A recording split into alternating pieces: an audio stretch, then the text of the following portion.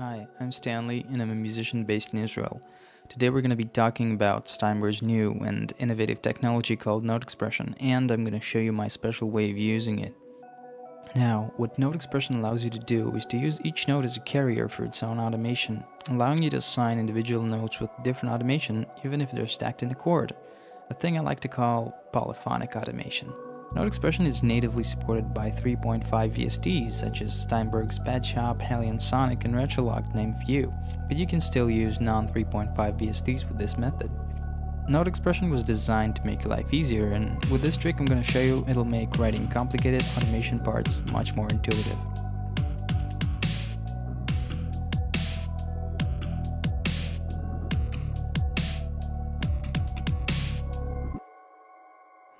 Okay, so here we are in Cubase 7, and I'm sorry that you can hear me on one side, but you're gonna live, don't worry. Okay, so now here we are, and we have this little project that I prepared earlier.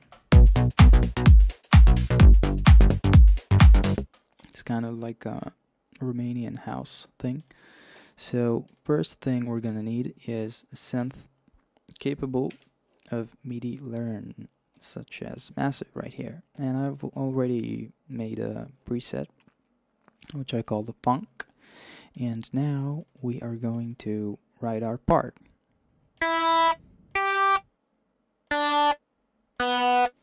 Fortunately for everyone here, I already wrote something which goes like this, and just put it down a little bit.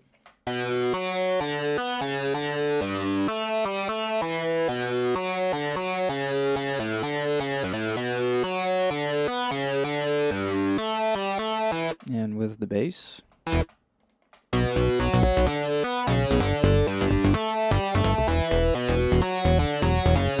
Now, without Note Expression, the only thing we can do is automate the cutoff in the old way, which is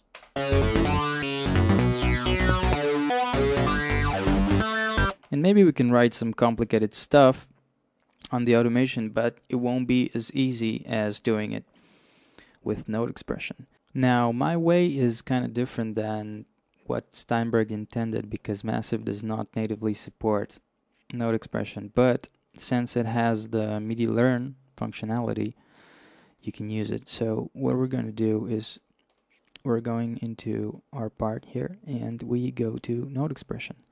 Now we need to assign some parameters, so we're going to go to the MIDI controller setup and use a bunch of controls which are not already used, such as like pan, balance. So we're going to use stuff like CC12, CC13. You can just add them inside.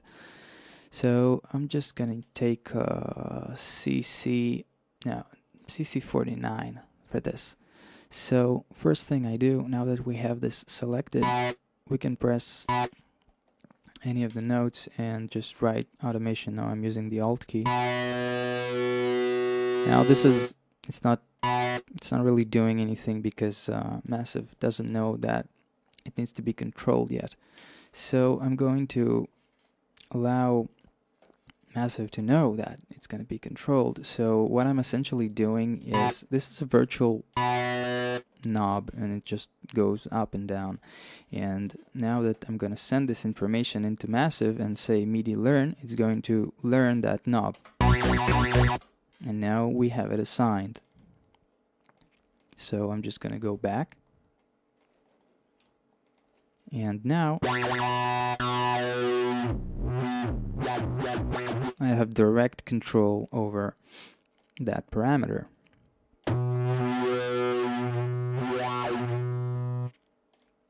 So what I can do is just make this a little more interesting. Now, there's a few things that you should know when using it this way, is that this last value over here will go over to the next note. So unless you change it, this is going to be the next value, 37.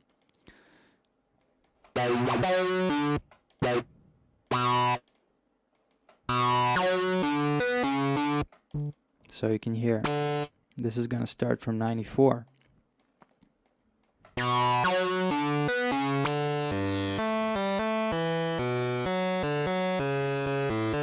Now there's another little tricky part, that if you're going to use something else, let's say CC47, you should first allow Massive to learn it. So I'm just going to put a little note outside of this arrangement here, and I'm just going to write some stuff for Massive to feed from. So I'm going to control resonance with that parameter. Now I have it assigned, and I can delete it. And now I can essentially control all these things together. So here we have, in 47 we have resonance, and 49 we have our cutoff.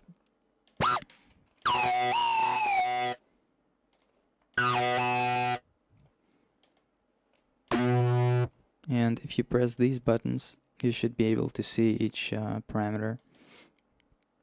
Each has its own different color. Maybe I can change it so you can see it better. There you go. Now we're writing the cutoff in red and the resonance in blue.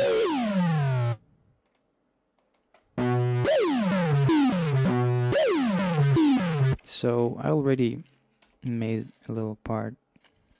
I'm sorry, I'm just gonna undo all that stuff. And we're gonna compare the clean note expression part and the note expression part. I'm not even sure that's possible grammatically. So let's try it.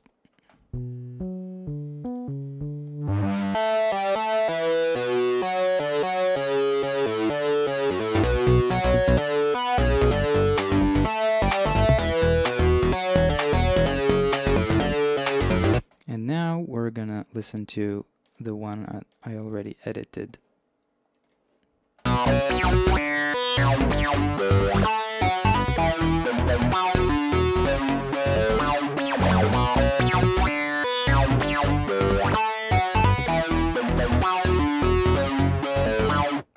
You can just change whatever.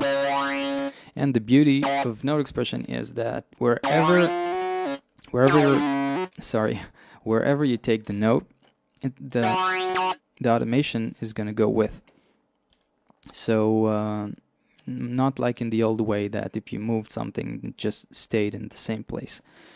So essentially this is note expression, and this is how the whole track sounds like. Let's just check it out.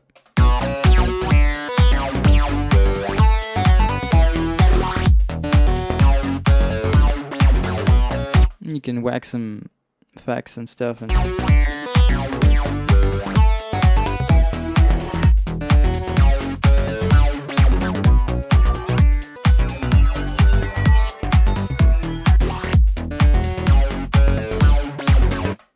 and this is it. Now, unfortunately, it won't work with if you have effects on the chain and that are MIDI LEARN capable. They won't pick it up. I've tried, and basically that's it. So go ahead and note express yourselves or whatever. This is Stanley.